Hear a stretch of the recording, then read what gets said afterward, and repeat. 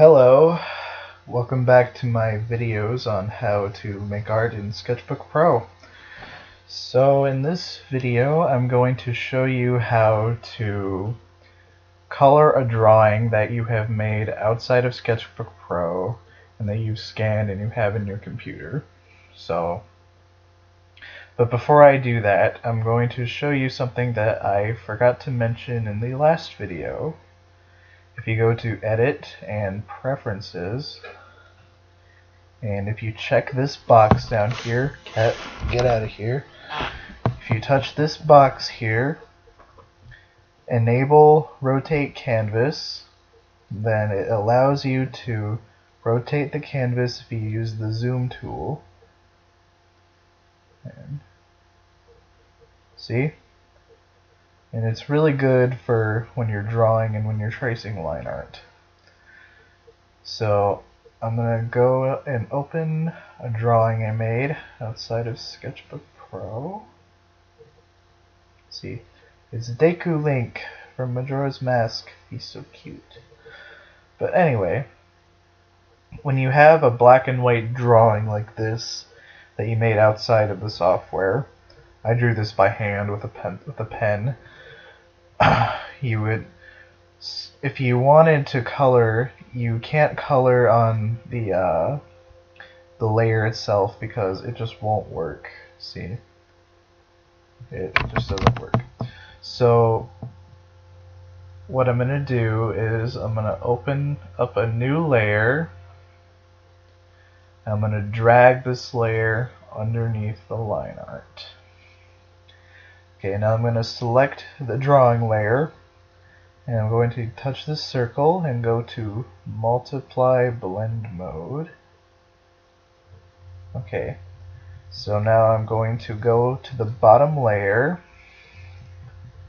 and as you can see now, we can start coloring. And it's not affecting the layer on top.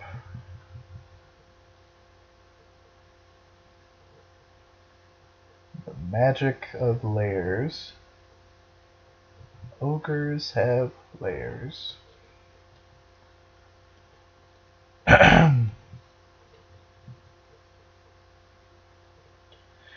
So, I'm assuming you already know how to draw. So, after that, I'm going to show you how to shade stuff. Alright, so as you can see, I've colored over some of the line art, but since we're on a different layer, we can go ahead and erase the outsides without any problems, without affecting the sketch, because we're on a different layer.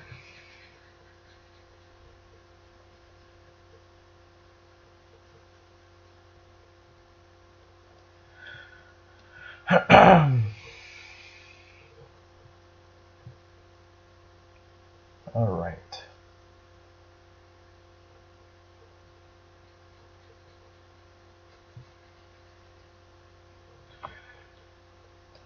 This isn't supposed to be like exactly right, it's just supposed to give you a basic idea how to do it. Okay.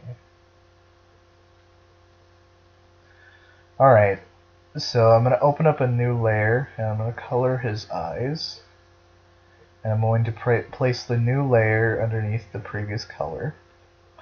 So I'm going to color his eyes yellow. And as you can see, since this layer is underneath his skin color will not be affected and it will only be on this layer. Okay, so let's say you wanted to shade. What you do is you go to the layer you want to shade, then you touch the circle, and you go up to Lock Transparency. And like I said in my previous video, locking transparency only allows you to work on what you previously worked on. So what I'm going to do for the first method of shading is cell shading. if I open up a new layer above all the other colors, and I go to multiply blend mode, and I go to this thing, and I select a gray color, and the darker the color is, the darker the shadow will be. So I'm going to go back in, and I'm going to start shading.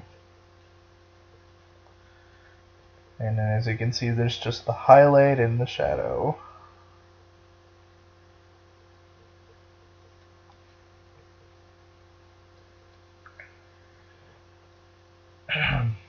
See?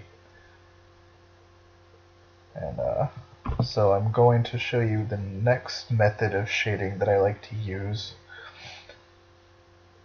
If you go to a layer and make sure the transparency is still locked, and you use the eyedrop tool right here, and you go and select a color of that layer,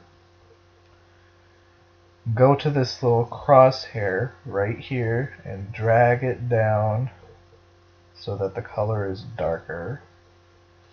And again, make sure you have the transparency locked, or else it'll go all over the place. Now I can shade using the airbrush tool. It gives it a nice smooth look if you just don't like the two values. Alright, so then I can use the dropping tool and select the original color, and I can go back in and make it blend really nicely. Yep. I'm assuming you already know how to shade and how to draw. Okay, so I'm going to select the base color again, and I'm going to redraw it. So now I'm going to use a texture brush, and there's a lot of different brushes you can get online for free, and I'll probably have a link to these brushes in the description.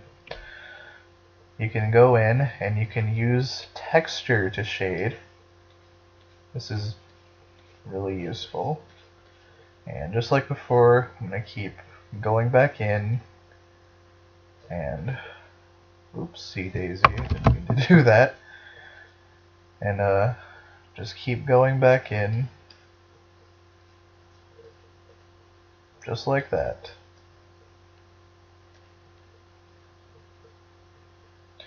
Okay, so that's basically how you color a drawing you made previously in SketchBook Pro. In the next video, I will be showing you how to make a drawing from scratch and color it and everything. So I'll see you next time. Bye.